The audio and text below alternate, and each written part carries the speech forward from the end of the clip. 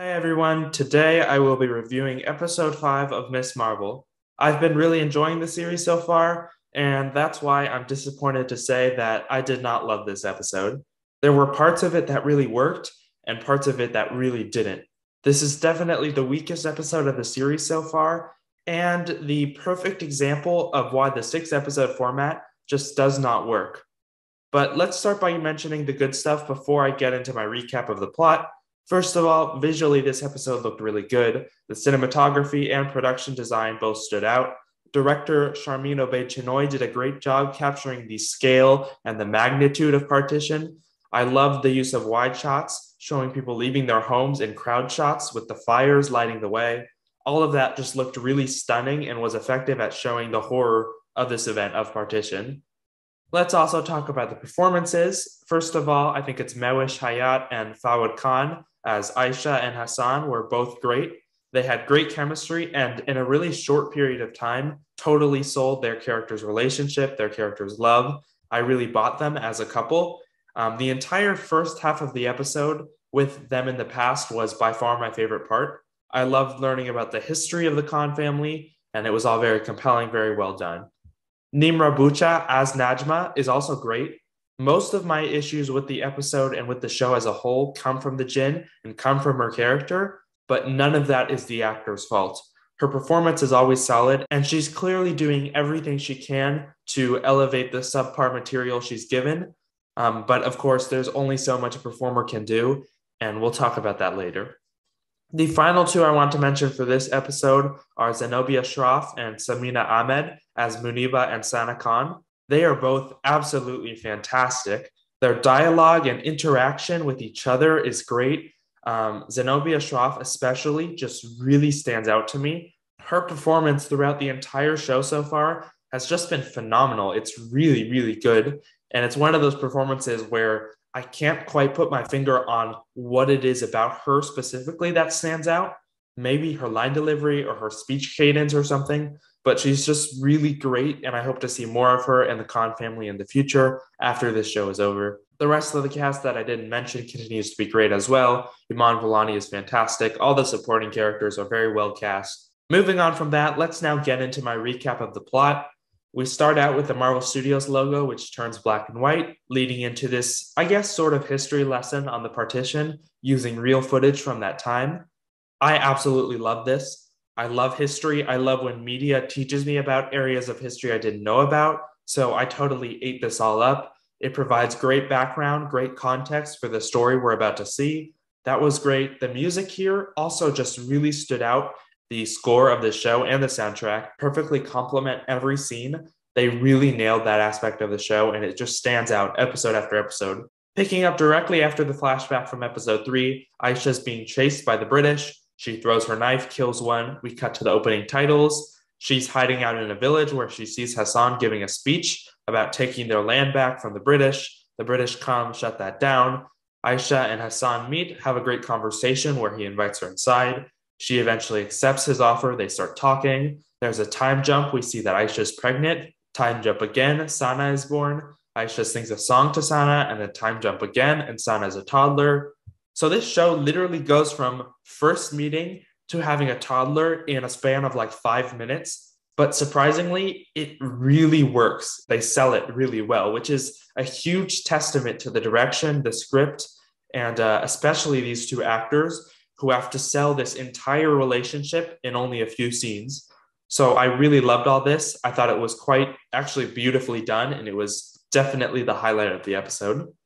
Next up, somebody shows up at the door. There's a great conversation showcasing kind of the growing unrest and tension happening during that time period. Aisha sees Najma outside, goes to talk to her. Najma says it's time to go home, and Aisha has 24 hours to get the bangle. Aisha's rushing the family to get packed. They have to go. She wants them to leave on one of the trains to Pakistan. She convinces Hassan and they go. He confronts Aisha on the path, which, by the way, just looked really stunning. The cinematography of seeing all these people walking on the path really stood out. And she reveals her powers to him, makes him promise to get Sana on that train. If I had to criticize something, I would say that Hassan accepts Aisha's magic a little too quickly.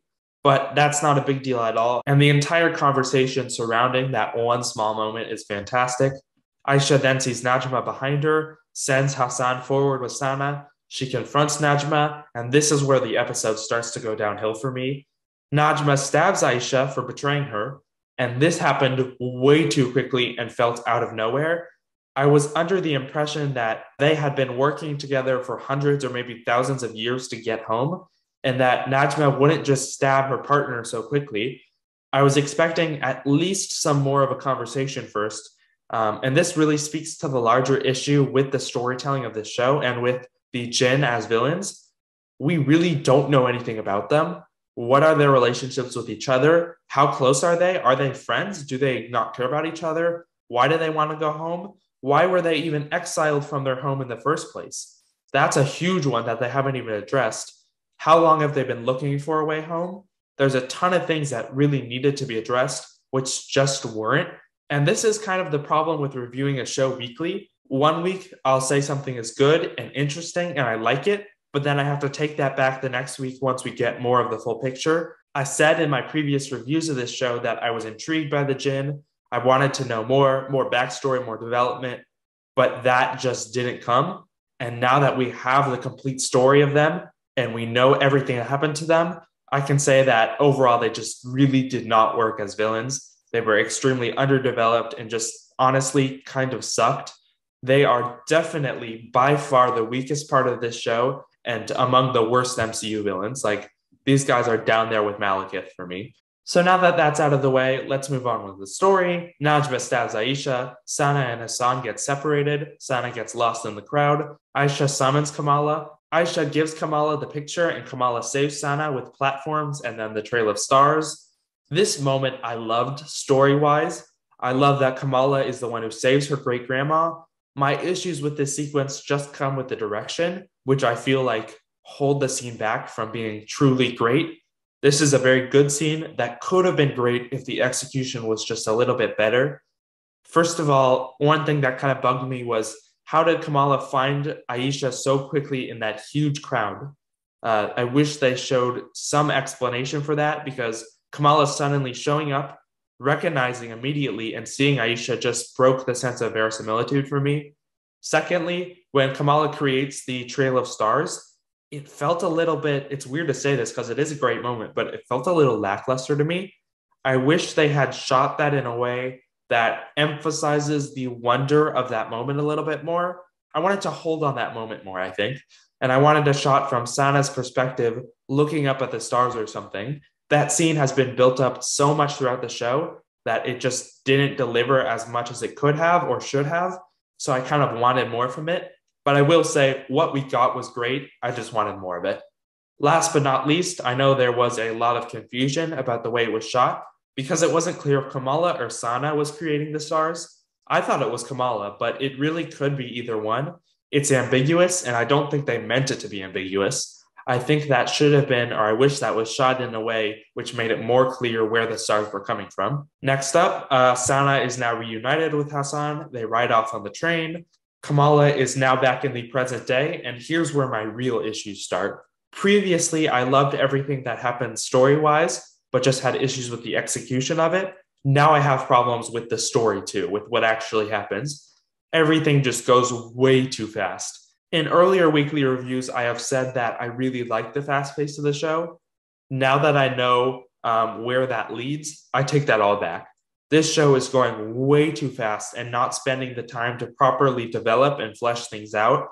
They're trying to jam so much story into 6 episodes, and this is where we really see that. So we start with a charming scene where Muniba is looking for her daughter. She learns that she can track her phone. That was cool. Back with Kamala, the rift in the veil between dimensions is open. Why is it open? How did it open? Not explained.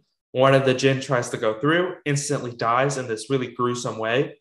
Why did she die? Why did the rift kill her? Not explained. After seeing her partner die, Najma still decides to go through. Why? Not explained. Kamala tries to convince her not to go. Najma is reminded of Kamran, and I guess she decides to sacrifice herself to close the rift. She abandons her mission of thousands of years that she killed her best friend for because she's reminded of her son, who she had no problem leaving behind in prison earlier. So none of that makes any sense to me. Then she dies. The main villain of the series dies. The rift closes, and then somehow energy goes into Kamran over in Jersey City, and he gets powers. How did she know how to close the rift? How did she know how to give Kamran powers? Why did she want to give him powers? Did she even mean to give him powers? How do the powers work? What are the powers? It doesn't make any sense, and it's not even worth trying to break down. This entire sequence is more than rushed. It's like a breakneck pace in the absolute worst way. We barely got any scenes with Kamran and his mom. Their relationship wasn't developed at all. So when she suddenly decides to give up her life's mission for him, it makes no sense and feels so out of the blue. All of this was just extremely underdeveloped and rushed. This scene is just so messy and nonsensical that I still don't know what happened. There are things that are just not explained and I don't think will ever be explained. And I'll flat out say it. I kind of hated this entire sequence. I think it was terrible. It was just very, very poorly done on multiple levels, and I was extremely disappointed. And the storytelling problems of this series didn't just come out of nowhere. They were there in earlier episodes. The extremely rushed storytelling was there, but I forgave it since it hadn't gotten too bad yet, and I wanted to see where it would go, if they would correct it. But now that I see where it leads, where it was going, it did not work at all. The whole, I guess, superhero plot line with the Jinn just did not work, and it's definitely the weakest part of the show. So let's move on from that. Muniba and Sana now find Kamala and discover that she has powers. Some people on the internet have been saying that Muniba goes from hating the superpowers to loving and supporting Kamala way too quickly. I see where they're coming from, but I disagree. I think it's been well established that Muniba loves her daughter more than anything and will support her no matter what. So it just works for me within her characterization that suddenly she loves the powers once she discovers that it's her daughter who has them. I really like that turn for the character, and I think Muniba kind of starting to be more understanding and nice to her daughter all of a sudden also makes sense because I think that was established in the last episode. We see that Muniba regrets her relationship with her own mom, and I think the conversation with her own mom is the turning point where she realizes she needs to be different with her daughter. And I think that explains why she is suddenly super nice and kind and more supportive to her daughter. Kamala gives Sana the picture, which is a really touching moment. She says goodbye to Red Dagger. He gives her the scarf.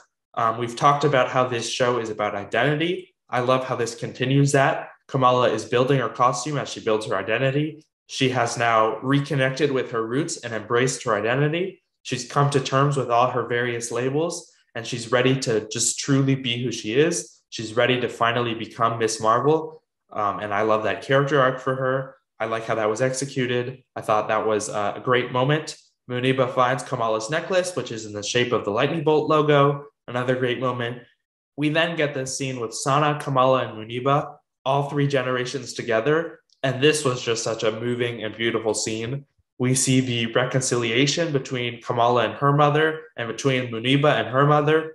And I just really, really love this scene. It's definitely one of the best in the show. It's really satisfying to see that mother's and daughter's eternal struggle that they mentioned in previous episodes finally come to a close for the Khan family. So that was all great, fantastic character work. Definitely one of the best scenes in the episode. Last but not least, I guess Kamran just escaped the high security prison and visits Bruno. Damage control followed him, blows up the Circle Q. All this was fine. I liked it. I will say the final cut to credits after the Circle Q explodes feels a little bit abrupt. Didn't totally work for me, but it's fine. Okay, so that's my recap of the plot. A lot happened in this episode, for better and for worse. I think I pretty much covered everything. As you can tell, I am very mixed on this episode. The beginning, flashbacks, I loved. Saving Sana, I liked, but could have been executed better. Back in present day with the veil and the Jinn, terrible, I hated. And then the conclusion with the family reconciliation and the character work, I loved. So that's kind of how I feel about the different sections of this episode. What did you think about it? Did you like this episode more than me, less than me, or are you mixed like I am? Let me know in the comments, email, voicemail, or form, and all those links are in the description. Thank you so much for listening and have a good day.